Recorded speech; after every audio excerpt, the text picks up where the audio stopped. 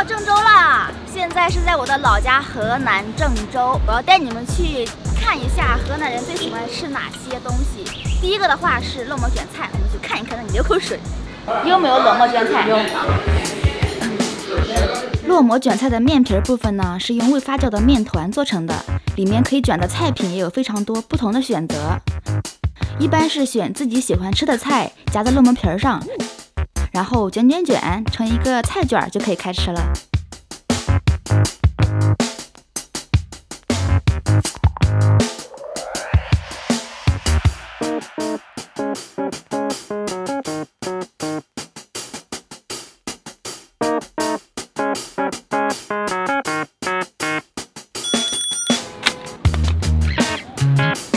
我们不想坐恶心的公交车，所以我们选择这种很方便的共享单车。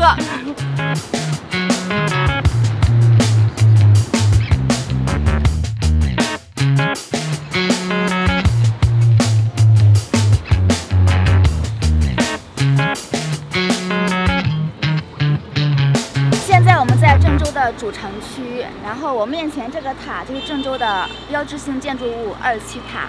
然后27广场里面呢有很多河南的小吃，我们等下去看一看都有什么好吃的。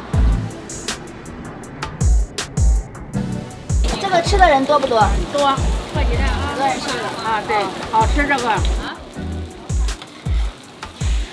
你不是包了黑的吗？还有个美女的好像。啊，这个酱少一点够了。这个老板就是一亲自熬的酱，不是买的别人家的，都是。对，好吃。来尝一尝，料很足。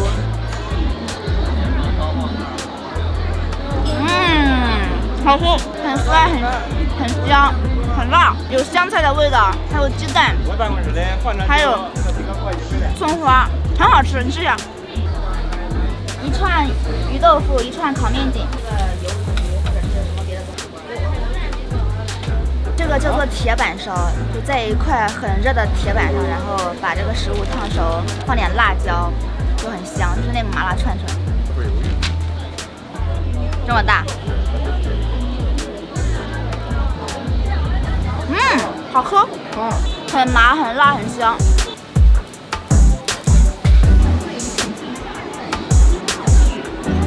我觉得下面的食物会很好吃，我要去看看。走。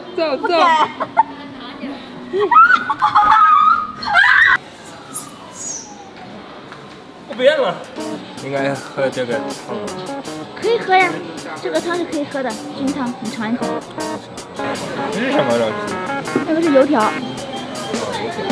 油条和馍条。好方便。刚一个这个。这个东西让你想吃每个菜，因为你可以看到，这是豆腐泡，这是豆腐泡，芝麻酱，还没有。好，开吃。哇，好了。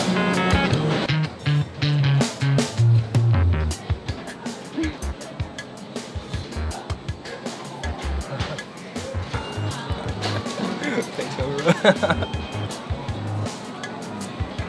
这个把汤都吸进去了，很香。老板刚告诉我们喝的也是免费，所以我尝那个火龙。老板说喝不完不能走。喝不完不能走。必须要喝完。That's okay, I'm not in a rush. 好 ，take your time. Do you know what we're gonna have for breakfast tomorrow? 胡辣汤，对，希望一个胡辣汤吧。袋装袋装。5毛钱一个。啊，那要2个吧？我以为5块钱2个。我们刚才点了胡辣汤，但是只喝汤有点太单调，我们需要点一点像包子呀，还有饼之类的一起吃，这样才好吃。要2个吧？啊，要2个。好，谢谢。再买点饼吧。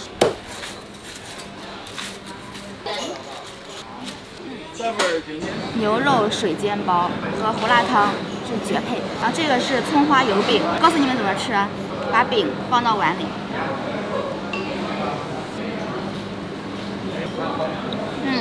把饼放进那个汤里面蘸一下，吃起来超级好吃。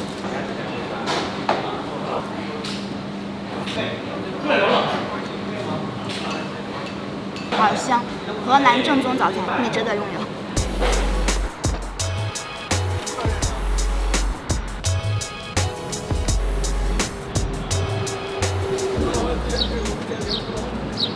我们美食之旅的最后一站，河南烩面，我们去尝一尝。先要一个凉菜吧，你帮我打一下。还有花生，然后要面筋，一点白菜。这位热情的老板大哥正在厨房手工制作他的烩面片儿。他家有2口很大的锅，分别是用来煮烩面片儿和盛高汤的。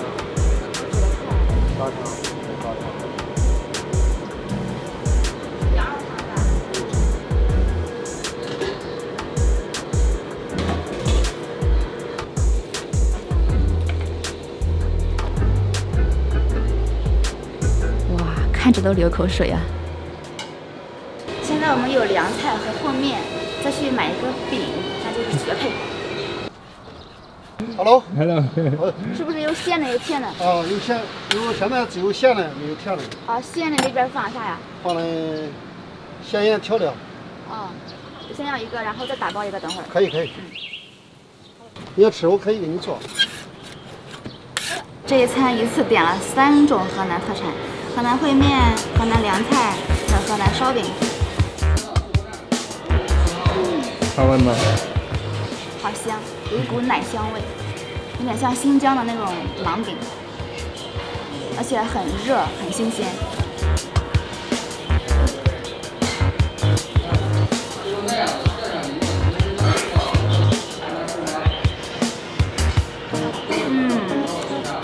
好香，还有芝麻的香味。这个羊肉烩面是河南的最出名的面。在全国都很出名。北京有炸酱面，武汉有热干面，山西有刀削面，我们河南有烩面。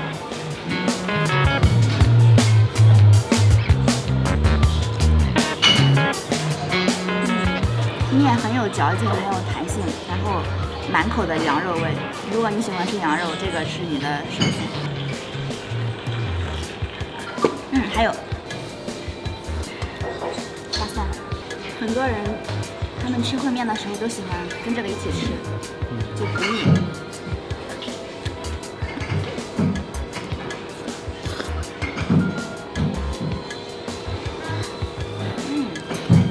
还不错。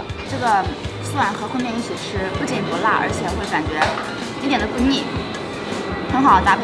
在我家，我老妈特别喜欢吃大蒜，还有大葱。这个辣椒和普通的辣椒不太一样，因为这个是用羊油熬制的，是专门和烩面在一起吃的，有种很特殊的香味。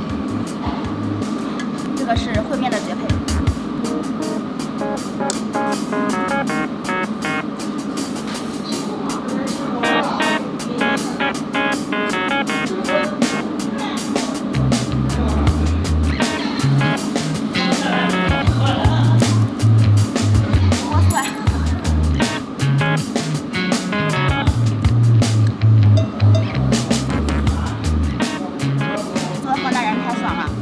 凉菜呢，通常是在面上来之前，然后先要一盆凉菜，然后可以先作为一个开头来吃。这个是拉皮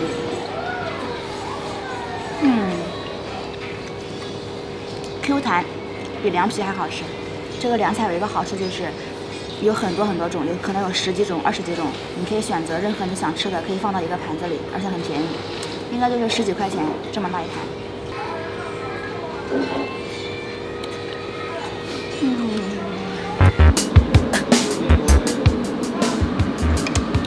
我们吃完了，很高兴为你们分享河南的美食。如果你们喜欢这个视频的话，可以给我们点赞、订阅。See you next time.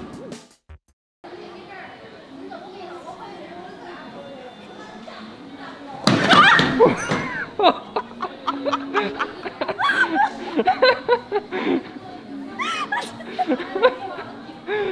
你拍到我了吗？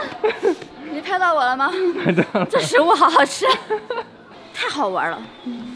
我已经玩了3次了，